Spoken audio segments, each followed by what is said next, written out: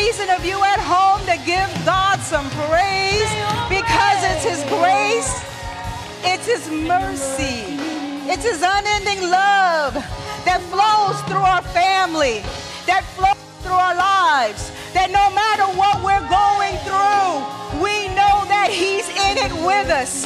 No matter what we encounter, we know He's right beside us. No matter what the enemy would want to bring your way, God will raise up a standard against him. He will send angels charged concerning you because of His love, because of His grace, because of His word. Oh, I don't know no better reason to give God glory. Can you give God some praise this evening?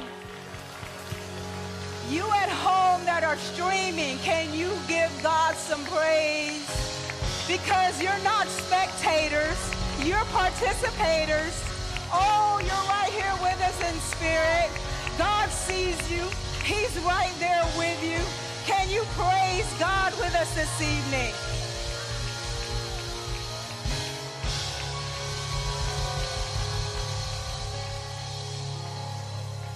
I am just so grateful for God. You can have your seats this evening. If you are a student in the building, we're going to go ahead and release you to class. If you are a student, you can head back to class.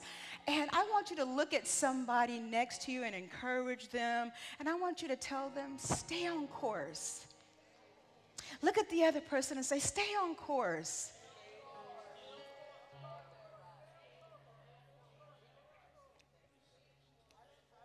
You at home, tell yourself, stay on course. Stay on course. Amen. I just want to thank God for my salvation. We don't take it lightly, the opportunity and the blessing it is to come and share the word of God with you. Amen. And all of you look real good tonight. Come on now. We call you Bible scholars. We call you watching online Bible scholars because you guys make your way out to Bible study, which means you guys are hungry for the word of God. Amen. And our prayer is that you continue to grow in the word of God. So I just want to thank my pastors. I want to thank my husband, which this year will make 28 years of marriage. I'm like, come on, God. Come on, Jesus. And God gets all the glory. God gets all the glory because, yeah, He just gets all the glory. So let me do a plug for LOP real quick. If you haven't signed up for Love on Purpose to be intentional about your marriage, I would suggest you jump on board. Don't wait till the last minute because you can never stop growing in your marriage, in your relationships, in the things of God. Amen. We want to let you know on behalf of your pastors, we love you. We appreciate you. And most of all, we thank God for you. Look at somebody and say, are you serving somewhere?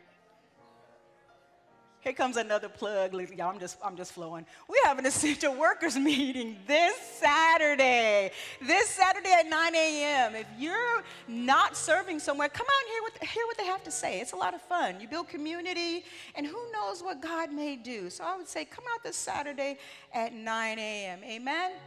Do we have any first-time visitors that are visiting us tonight, whether you are online or in the house? Any first-time visitors? Well, welcome back. Praise the Lord. If it's your first time watching online, thank you. Welcome back if it is not. Let's go ahead and begin with the vision. Amen? You guys are ready for the vision? To equip people with the knowledge of God's word, to empower people to seek God's face, daily prayer, to encounter and be filled with the Holy Spirit, to evangelize our community, our county, our country, and our world. I'm gonna get it. Community, our country, and our world. Talk about global evangelism, amen. To embrace every person in godly love, for God is love, for each one to reach one. Remember to encourage someone if you can on a daily basis. Let's make our faith confession. You know why we make our faith confession? Because the Bible tells us, I believe it's in the book of Timothy, don't quote me on it, but it says to stir yourselves up in the gifts that God has given you. So this serves as a reminder to us. So whatever you have, whether it's an electronic device, an actual Bible, your phone, let's make our faith confession. And don't forget, you at home, participate. This is my Bible. I can be what it says I can be. I can do what it says I can do. Faith comes by hearing, and hearing by the Word of God. I believe that my life will never be the same after hearing and doing the living Word of God. In Jesus' name. After hearing and doing. It seems like every time I get up here, I expose a little bit more of myself. And sometimes I struggle with God, I don't want to say that. Do I have to say that? Should I say that? Oh, I shouldn't probably say that. And he's like, yeah, you better go on and say that. And so as we've been walking through the book of Samuel, we've kind of been seeing the disobedience of Saul kind of creep in, right? So I didn't want to be disobedient. So if you don't know me, I am very directionally challenged. If you don't know what that means I could walk into a mall and get turned around and not know which way I came in, and then can't find my car. But if you know my husband served in the Navy for a number of years, and you can drop this man anywhere in the world, and in about 5 to 10 minutes, he will have his directional situation calibrated. He will know where is north, south, east, and west, having never been in the city. I don't know, I thought it was just a man thing because, see, I have to leverage my resources. When I'm weak in this area, I need to be strengthened over here, so I have to leverage my resources. So I'll say, hey, Alexa, can you get me to 12847 Balm Riverview Road? Or I'll say, hey, Siri, can you get me to 10305 US Highway 41? So I've learned how to leverage my resources. But this man is very directional. And I know Chief, he gets tired of me because every time they do something in the church, and I've been at the church 8 years, y'all, 8 years. And every weekend, I have to ask Chief, which is the south door and which is the north door? I kid you not, because when I'm here, somebody's at the south door. I run to the wrong door. So I just learned at my age, listen, we are going to levy technology. Because if I don't, I will get off course. And if I get off course, I'll end up somewhere I don't want to be. And even the smallest degree can get us off course. And that's what slowly happened to King Saul. King Saul. The prophet Samuel had completed what Saul should have done, which was putting King Agag to death. We're going to pick it up in chapter 16 because we find Samuel is in a place of mourning. He's mourning because the Lord gave a harsh answer. And you have to remember, Samuel reared Saul. He kind of poured into him. Not kind of, he did. He led him. He groomed him. So in kind of a way, Saul was like Samuel's mentee, right? And so for the Lord to say, I have regretted that I made Saul king, grieved Samuel. It hurt his heart. A lot of times when we see someone get off of course, for whatever reason that may be, the first question we tend to ask ourselves is, what happened? Or why? What went wrong? And in Saul's case, it was peer pressure from his troops that led to his disobedience. How many have ever experienced peer pressure? Peer pressure will take you places you don't want to go. Peer pressure will cause you to fit in. And it happens amongst adults. You know, when I was in school, just like I thought when I got 18 I wouldn't have acne anymore, that did not happen. And I thought when I got out of high school, people didn't gossip no more. When I got in college and adult, that didn't happen.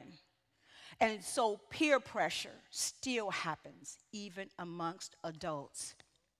And Saul said, and it said it in chapter 15, verse 24. He says, but I was afraid of the men, and I gave in to them. And when he says I gave in to them, Samuel has to deliver a devastating word from the Lord. He tells him, he says, because you have rejected the word of the Lord, he has now rejected you as king. He has now rejected you. The man that God put on the throne was the same man God was about to dethrone. See, I have FOBO. FOBO, fear of being obsolete. So I'm always, God, whatever you want this chick to do, I'm going to do it. As long as you make it plain, as long as you make it loud and clear, I got you, God, I will do it. No matter what anybody else may think or say. There is a purpose and a plan when we walk in obedience. Look at someone and say, stay the course. Look at someone else and encourage them and say, stay the course. Every head bowed and every eye closed. Father, we come before you this evening. We thank you for the power of your word, the validity of your word. And this evening, Holy Spirit, we ask that you would tug on the strings of our heart, that we would be provoked to walk in obedience daily according to your word, according to your will, according to your plan. I pray for every heart, every mind, everyone who is watching in the sound of my voice. Spirit of the living God, have your way in their lives. Help us to understand the significance of obedience and the impact of disobedience. God, have your way in our lives, and we'll be so careful to give you the glory, the honor, and the praise. Amen. Tell yourself to stay the course.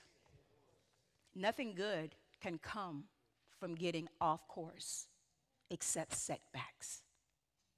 Except setbacks. I don't have time for setbacks. Let's pick it up in verse 1. The Lord said to Samuel, how long will you mourn for Saul, since I have rejected him as king over Israel? Fill your horn with oil and be on your way. God is funny because as I read the scripture, sometimes the animation just jumps out at you. So when Saul is mourning, the Lord allowed him to mourn for a moment. But then he says, how long will you mourn? It's like he told Samuel or popped him upside the head and said, fill your horn with oil and be on your way. We used to have a saying when I was growing up between me and my friends, because when we'd have a bad day or when we were, had a bad thing, we would tell each other, oh, cry a river, build a bridge, and get over it. Cry a river, build a bridge, and get over it. So as the Lord is telling Samuel, fill your horn with oil and be on your way. He says, for I am sending you to Jesse of Bethlehem. I have chosen one of his sons to be king. It's a good thing to be chosen. You have to know that you are chosen tonight. You may not think it, you may not feel like it, but you got to know that you are made in the image of Christ and you are chosen. Samuel was chosen, Saul was chosen, and now David is about to be chosen. The thing about being chosen is when we're chosen by God, we must do all we can to walk in obedience to the word of God and to his will. You see, we are all at different stages in our walk with Christ. And as you read, as you study, as you learn, as you grow, conviction sets in at different points and places in your life. As you grow, what you used to do, you can't do anymore. And as you mature, then you can't do that anymore. And I remember the Lord used to hit me upside my head with this scripture, and I'm going to share it with you. So I did a mashup of translations. So it says in James 4:17, therefore to him that knoweth to do good and doth not, to him it is sin. So whoever knows the right thing to do and fails to do it, for him, it is sin. Remember this, it is sin to know what you ought to do and then not do it. And then anyone then who knows the right thing to do, yet fails to do the right thing, is guilty of sin.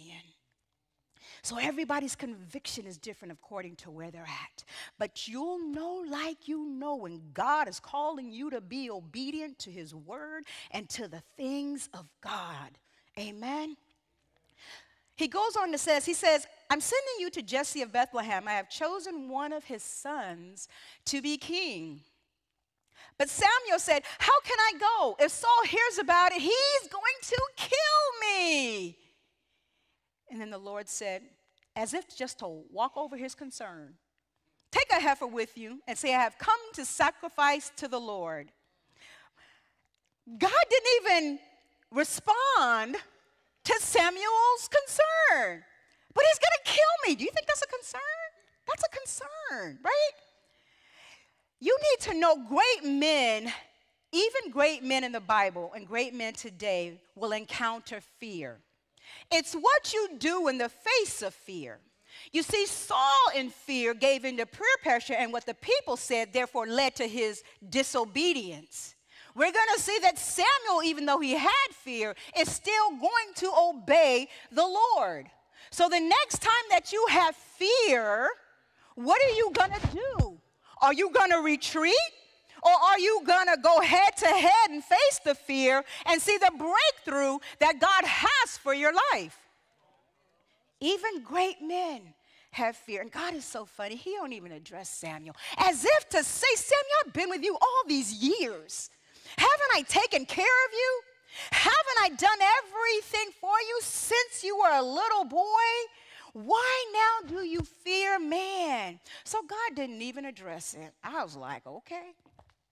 He didn't even address it. He tells him, he says, take a heifer with you and say, I have come to sacrifice to the Lord. Samuel did. I have come to sacrifice to the Lord. He says, invite Jesse to the sacrifice, and I will show you what to do. You are to anoint for me the one I indicate. I like when he says, invite Jesse to the sacrifice, and I will show you what to do. Oftentimes, God won't give you the rest of the plan until you show up. Tell somebody, show up. That's all you got. Don't you ever wonder why you struggle when it's time to come to get to church, or it's time to do something you know you need to for God? You break out in an argument with somebody. You get mad. I ain't going. You have a fit. I'm telling you, because there's always opposition. And you got to know, if you can get past that opposition, God's got something for you when you show up. That's all you got to do. If you could just get to the house of God. Verse 4, Samuel did what the Lord said. He moved in obedience. Somebody say obedience. When he arrived at Bethlehem, the elders of the town trembled when they met him. They asked, do you come in peace? You see, Saul's name was great throughout the land. They knew if he said something, it was 100% accurate. So if a man shows up at your doorstep and you'd be asking the same, do you come in peace? Samuel replied, yes, in peace. I have come to sacrifice to the Lord. Then he consecrated Jesse and his sons and invited them to the sacrifice. The elders were afraid because they knew of the split between Samuel and Saul. So it was kind of like one of those things where, there's this major political breakup and the whole world knows about it. And they did not want repercussions. Samuel performed the purification rite for Jesse and his sons to prepare them to come before God in worship and to offer a sacrifice.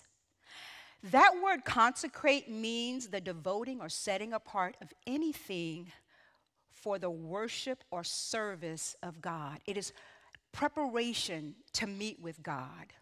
It's preparation of mind, preparation of heart, by cleansing ourselves from unrighteousness, by bowing in humility in a position of repentance and asking for forgiveness. Did you know our 21-day fast is a time of consecration? Did you know that at the end of the 21-day fast, God is moving throughout, enduring, and even at the end, because we are separating ourselves unto the Lord. Verse 6 says, when they arrived, Samuel saw Eliab and thought, surely the Lord's anointed stands here before the Lord. But the Lord said to Samuel, do not consider his appearance or his height, for I have rejected him. The Lord doesn't look at the things people look at. People look at the outward appearance, but the Lord looks at the heart. How do you see somebody's heart? Because we do a lot with the outer, right? You know, I was telling somebody, the Bible says in the last days, people will be lovers of themselves, right? Lovers of pleasure rather than of good. And, we have our social media and our selfies and putting ourselves out there and all that kind of stuff. How do you see a person's heart? That's what you have to pray. God, let me see their heart. Let me see what you see. And you pray for that person's heart. Saul was tall and handsome, an impressive looking man. And they go through great lengths to tell us what Saul looked like and what David looked like. Samuel may have been trying to find someone who looked like Saul to be Israel's next king, but God warned him against judging by appearance. When people judge by outward appearance, they may overlook quality individuals who lack the particular physical qualities society currently admires. But appearance doesn't reveal what people are really like or what their true value or nature is. Fortunately, God judges by faith and character, not appearance. Hallelujah. Thank you, Jesus. And because only God can see what's on the inside, only He can accurately judge people. A lot of people spend a lot of hours each week maintaining their outward appearance. They should do even more to develop their inner character. That's good, right? While everyone can see your face, only you and God know what your heart really looks like. Question for you.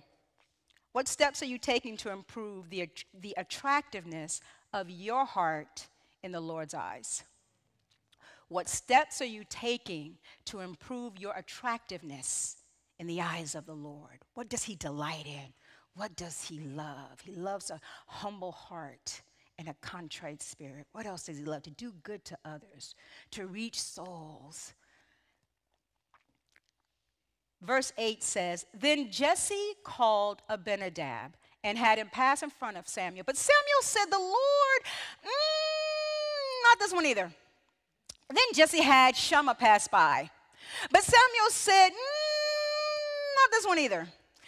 Jesse had 7 of his sons pass before Samuel.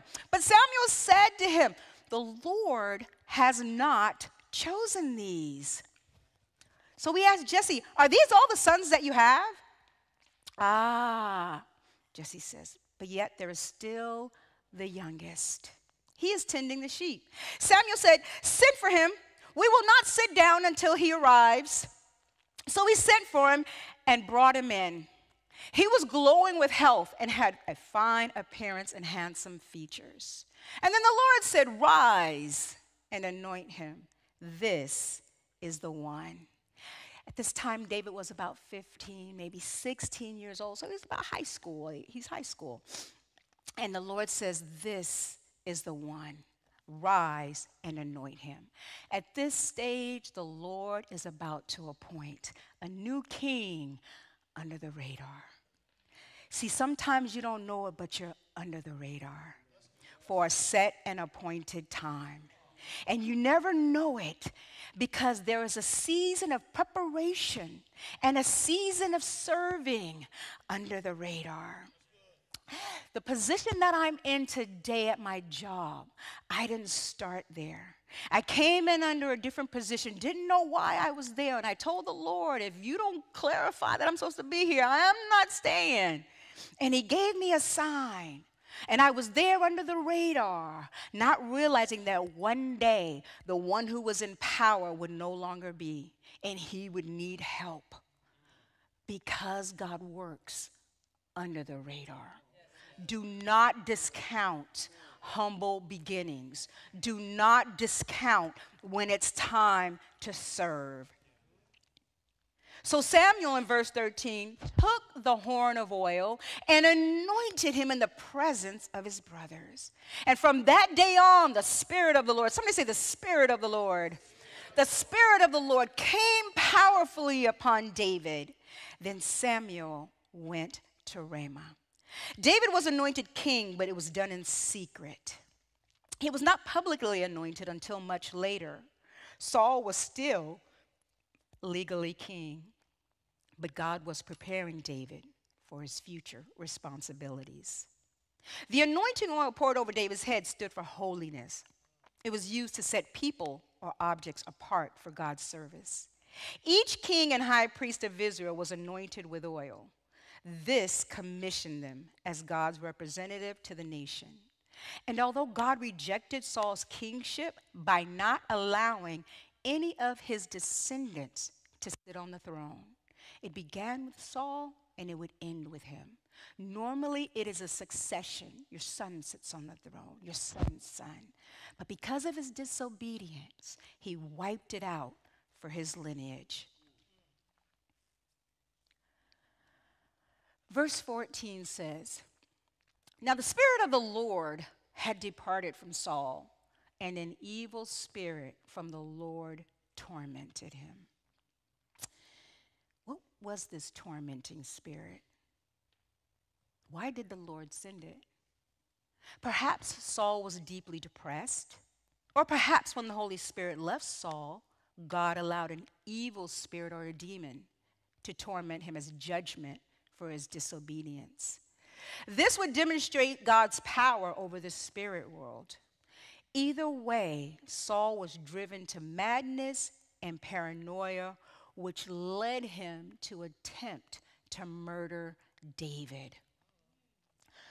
Saul's attendant in verse 15, Saul's attendant said to him, "See, an evil spirit from God is tormenting you. Let our Lord command his servants here to search for someone who can play the lyre, aka harp. He will play when the evil spirit from God comes on you, and you will feel better." Look at this. Saul's own people told him. Saul's attendant, "See, an evil spirit from God is tormenting you. Don't discount those whom God has placed around you, near you, or in your lives, because God can use them just as much, if not more so." His attendants knew that that spirit came from God, and they were like, "Oh, we know someone who can help you." Verse 7:10 says, "So Saul said to his attendants, 'Find someone who plays well and bring them to me.' One of the servants answered, 'I have seen a son of Jesse of Bethlehem who knows how to play the lyre. He's a brave man and a warrior. He speaks well, and he's a good-looking kid. And the Lord is with him.'" That's what matters. He said, "And the Lord is with him." You got to know today that the Lord is with you. And if the Lord is on your side and the Lord is for you, who? Yes.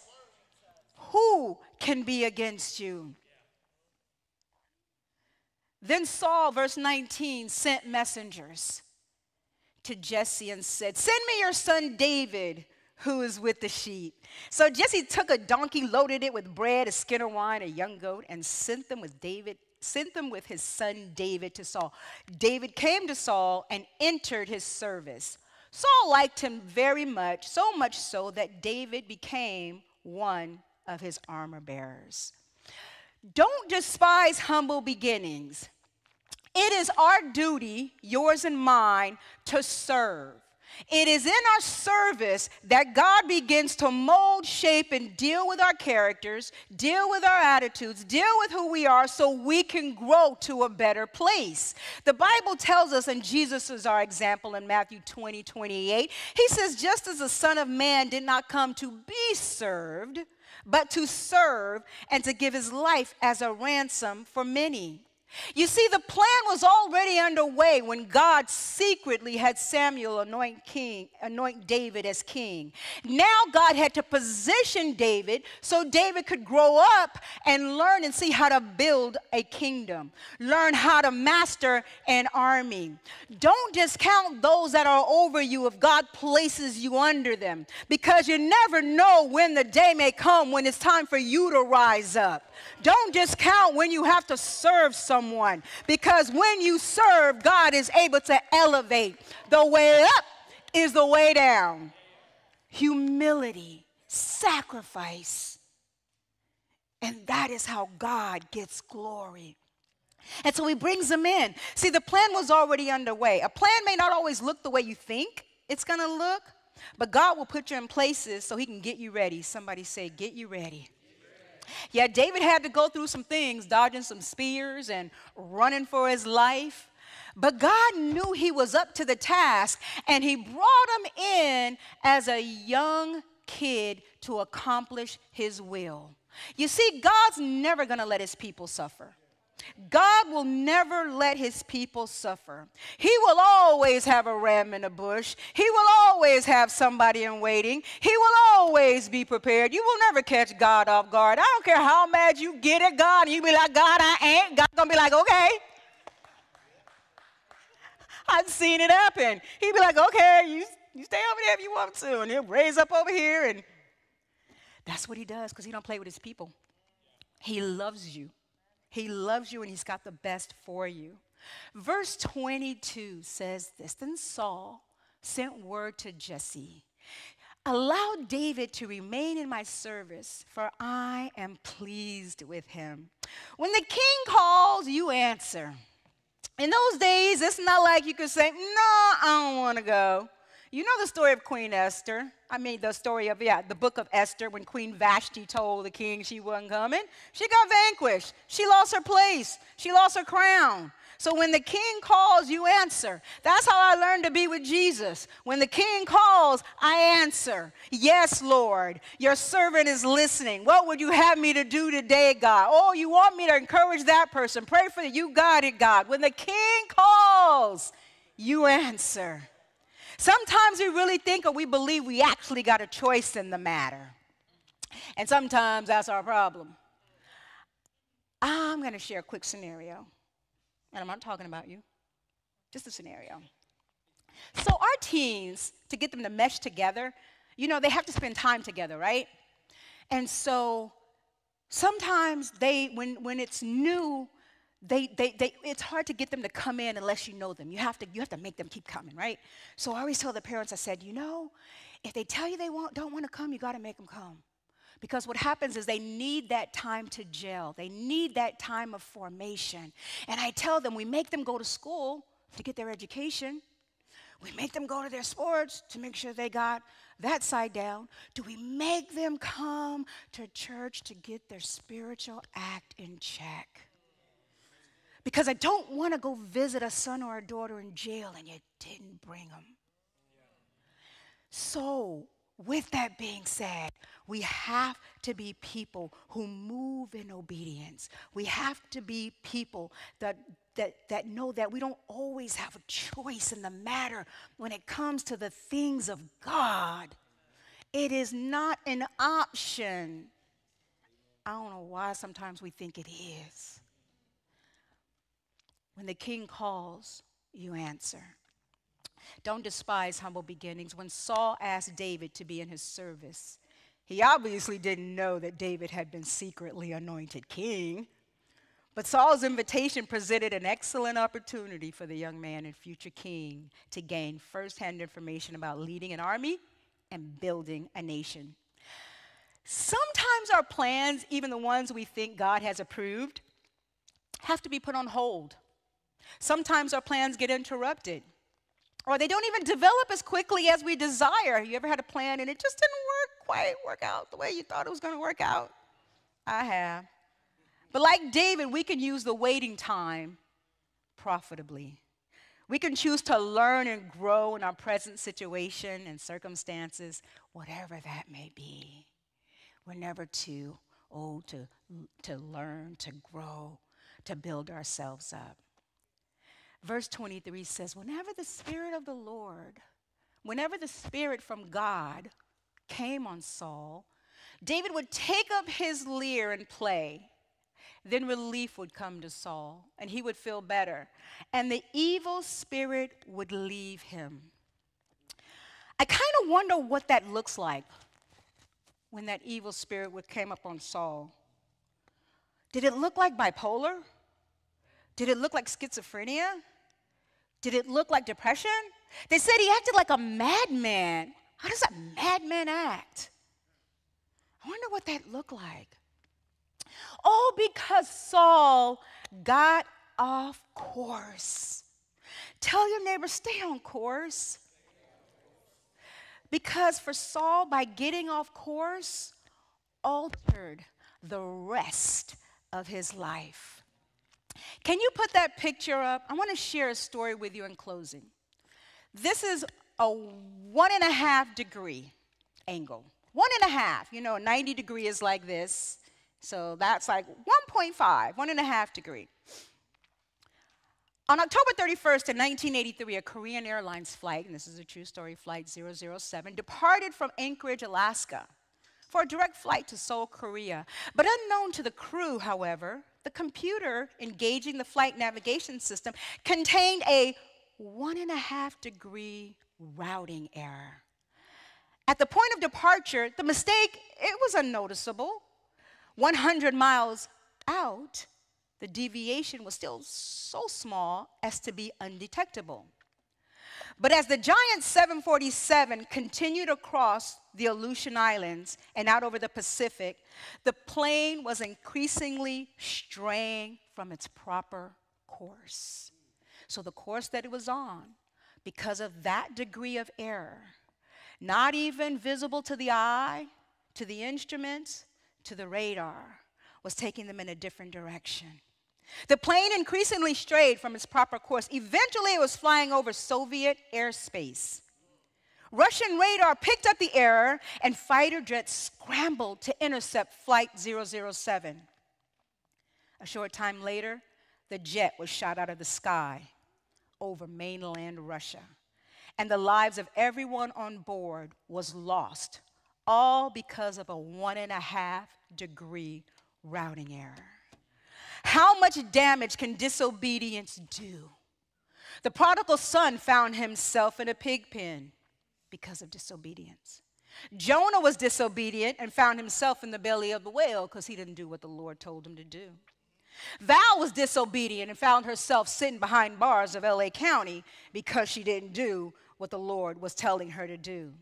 The Bible tells us in Romans 6:23, for the wages of sin is death, but the gift of God is eternal life in Christ Jesus. If you look back over your life, can you see the areas where disobedience took you off course? Can you see the areas and what kind of damage it did to your life? Can you see the impact and the devastation that disobedience can have, not only for you, but for your lineage? Can you see the effects of disobedience? Deuteronomy, the Lord told Moses and the children of Israel in Deuteronomy 30, verses 11 through 19, he says, now what I'm commanding you today is not too difficult for you, nor, he says, is it beyond your reach. It's not up in heaven so that you have to ask, who's going to go to heaven and get it for us? Or you have to ask, who's going to get it and proclaim it so we can obey it? He says, nor is it beyond the sea so that you have to ask, who's going to cross the sea and go get it for us to proclaim it so we can obey it? No. He said the word is very near you. It is in you. It is in your mouth. It is in your heart so you can obey it. Even 2-year-olds know when they've done something wrong. See, I set before you today life and prosperity, death and destruction. For I command you today to love the Lord your God, to walk in obedience to him and keep his commands, decrees, and laws. Then you will live and increase, and the Lord your God will bless you in the land that you are to possess. But if your heart turns away and you're not obedient, and if you're drawn away, if you're listening to other people, if you succumb to peer pressure, if you bow down to other gods, and if you worship them and those other things, and you put them before me, he says, I declare to you this day that you will certainly be destroyed. You will certainly be cut off. You will not live long on the land, and you will not enter to possess it. And then he says, this day I call the heavens and the earth as witnesses against you, that have set before you life and death, blessings and curses. Now choose life, choose life, choose life, so that you and your children, so that you and your children may live, and that you may love the Lord your God. Listen to his voice and hold fast, For the Lord is your life, and he will give you many years in the land he swore to give to your fathers, Abraham, Isaac, and Jacob. There are consequences to our disobedience. See, the sin that runs rampant in the world, the consequences of that is wrapped up in that sin. And we have to learn to be people who follow Christ in obedience. Obedience is the key. Obedience is the main ingredient that we should be working on, that God would be glorified. Every head bowed and every eye closed. If you don't know the Lord today, I want to give you an opportunity, because the Bible tells us in Romans that we all fall short of the glory of God. There are none of us who are perfect, and we have to get up and begin again. And it's okay, because we have an advocate. His name is Jesus. We have someone as an intermediary who stands before us and the Father to ask and to go between. So if you don't know the Lord this evening, if you're watching online, just say this prayer and repeat after me. Lord Jesus, I believe that you died on the cross and that you rose on the third day. I ask that you come into my life, come into my heart. I ask that you would change me, deliver me, heal me, and fill me with your Holy Spirit. In the name of Jesus, amen. Father, I pray for everyone in the sanctuary. Father, we're asking for another level of obedience. God, we want to continue to be more like you. Your word says that we are made in your image. Your word says that you've given us the power of the Holy Spirit. Your word says that you have created us for works of service. So, Spirit of the living God, we give you permission for conviction in our lives. Spirit of the living God, we give you permission to provoke us to change. Spirit of the living God, we welcome you and we give you permission to have your way, that when we want to go left and we need to go right, you would let us know. Spirit of the living God, we give you your rightful place. And God, as we continue to separate ourselves for the next few days in the finishing of our fast, speak to every heart, speak to every mind. Holy Spirit, have your way. Oh, Jesus, we thank you and we give you all the glory, all the honor, and all the praise in Jesus' name. Can you say amen? You at home, can you give Jesus a hand clap?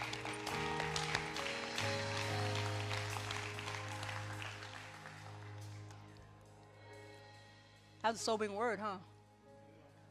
Yeah, obedience. And we have to begin again in every area, right? All right, amen. All right, we're going to start. We're going to take up offering. Yay! It's time for offering. We have several ways to give. So you at home, you're not left out. Several ways to give right there on the screen behind me. LFCC.tv/give. You can text, you can Cash App, you can Zelle. If you're in the sanctuary and you want to grab an envelope, you can put in the side boxes if you'd like. Many, many ways to give. Amen. Let's pray for the offering. Father, we thank you for this time of giving. We want to be sowers. We want to be good stewards of what you've given us, Father. We want to, Father, help grow and build the kingdom. I pray for every giver and those who aren't able to give, and that you will multiply those, Father, who aren't able to give, that they are able to give. Father, we want to experience the joy in giving. So, Lord, be glorified through our giving. We pray, Father, that you just use the finances for the furtherance of your kingdom. And we thank you for the new building, that, Father, that's being erected. We ask, Lord, that you just continue to provide all of the resources that's needed. And we're careful to give you glory, honor, and praise. Amen. Amen. All right, we've got a few announcements. All right, so we all know we're no longer on Facebook. We are only streaming on YouTube and our website, lfcc.tv. And our live classes. How many in here, let me see your show of hands if you've never taken a live class, real quickly. If you've never taken a live class. All right, you guys are in for a treat. So we have live classes throughout the year. The one we have coming up that just started is financial stewardship. I can't see that. That began the 22nd, which was this past Monday. Financial stewardship is a great class. And all the classes are free. You just have to probably pay for a book, maybe. Yeah, but they're all free. Financial stewardship, divorce care, if you've gone through a divorce, this class is for you. We have divorce care for kids. Both of these classes are virtual. Divorce care for kids is not virtual because we like them to be in the sanctuary. So check out our classes. Again, a fear of being obsolete, I am a continued learner. I continue to take courses and classes because there's always something new I learn. We have our essential workers training, as I mentioned earlier, this Saturday, 9 a.m. There'll be refreshments. I'm like, who's whistling? There'll be refreshments. Come on out, hang out with us. You know, Pastor Ty runs the essential worker training. He be giving us some puzzles that, listen, yeah, I'm gonna have to work on that one. But join us this Saturday.